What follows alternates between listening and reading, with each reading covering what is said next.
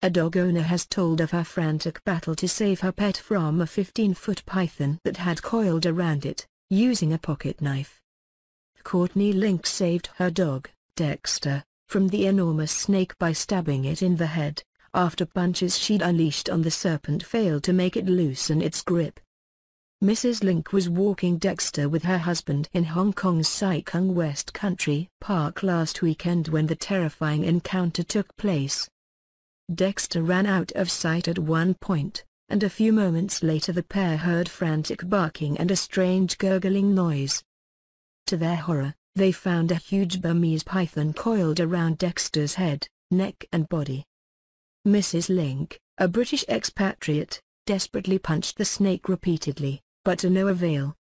Then her husband handed her his pocket knife. Mrs. Link, who runs a care service for animals called the Pet Nanny, said, "Dexter was starting to weaken and he eventually stopped struggling altogether. At that point we really thought we had lost him.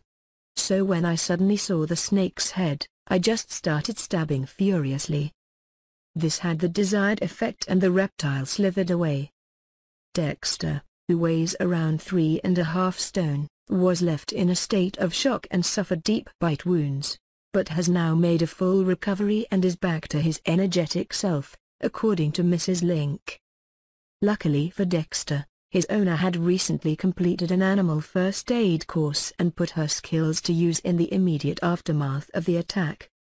She told, "Dexter is incredibly special to us as I found him as a stray puppy very sick, emaciated and close to death. He is also my first dog, a lifelong dream to have a canine companion.